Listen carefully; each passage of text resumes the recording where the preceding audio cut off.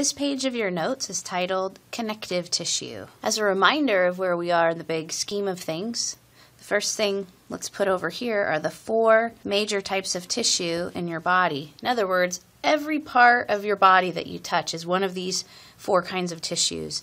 Either epithelial, those are the linings, or connective, which are tendons and ligaments and fat and blood, or muscle, which contracts to help things move through the body, or nervous, which are cells that can fire electrical signals. So in connective tissue is well known for the fact that it has scarce cells, meaning not very much, lots of matrix, which I'll explain to you in a second. Suffice it to say it's not cells though, and usually scarce blood supply compared to other tissues, like epithelial, for example.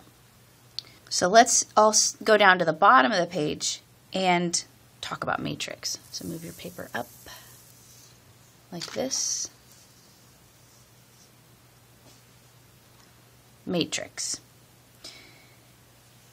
usually has some kind of fibers. Most of the time, those fibers are, that's a C, are collagen fibers. Collagen fibers are just a type of long, fibrous protein. And then they also contain what's called ground substance. And typically this is going to be something like in bone, calcium salts, for example, or something like glycoproteins. Glyco means sugar. So these are proteins that have a sugar attached to them. And the whole point of this, and why I tell you about it, it helps connective tissue hold water. Because of these glycoproteins, water is attracted to the connective tissue. And as we age, these tend to break down, so our connective tissue gets weaker and more brittle. Okay, so we'll come back to that periodically throughout the quarter and kind of flesh that out. Pun intended. Okay, first let's talk about the different kinds of cartilage, because cartilage is always connective tissue. There are 3 kinds. Hyaline cartilage is the most common in your body, and it's found, for example, articulations, and this is articular cartilage that lines the ends of bones. And it should be smooth and glassy to reduce friction when you bend your knee, for example. So let's go ahead and color that on here.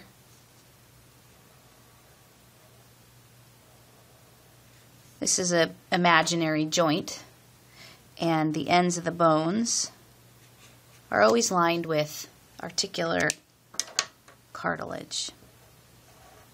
Some other places that you have hyaline cartilage are, for example, in your trachea. And this also makes up your larynx, so your voice box. And then your nose, right? Nasal cartilages give us the unique shape we have to our nose. And what do you think about this one? Costal. The word means rib, and those are cartilages that connect your ribs to your sternum. So, hyaline cartilage is the most common. It's not the only kind. You can see in this imaginary knee joint a couple of pads. They would be over here too. And those are called fibrocartilage pads, and they are made of fibrocartilage. In typical terminology, you call this a meniscus. So maybe you heard of someone that has torn their medial or lateral meniscus in their knee, and what they've really torn is a piece of fibrocartilage. This is, I would say, the toughest of the cartilages, the most or the least flexible, but it gives good padding. And so you find it in menisci, for example, in the knee, to act as a cushioning and shock absorption. And also, in between each of your vertebrae is something called an intervertebral disc. And that is made of fiber cartilage. Has kind of a pulpy interior, and if you've heard of someone herniating a disc, then they have damaged a piece of fiber cartilage. And then the other place you have that is the pubic symphysis. This is where the anterior part of your pelvis is held together, and if it were to come apart, then the two sides of the hips actually could move freely, and it's really painful. That can happen in someone that's had a lot of pregnancies. Alright, so that is cartilage. We've got hyaline cartilage, and then fibrocartilage.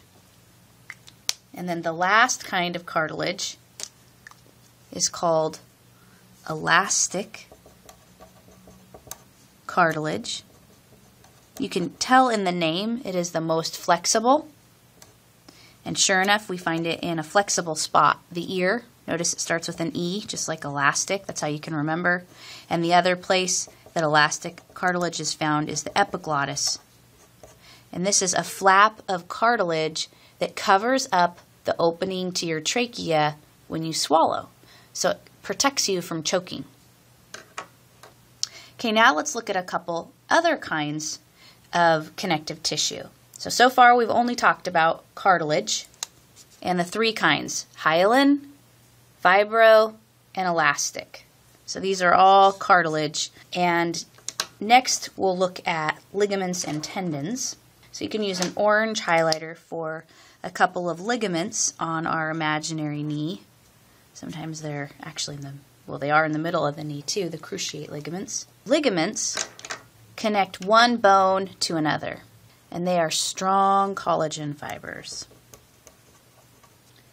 I'm going to stop there for this page of your notes, and we'll pick up in another video.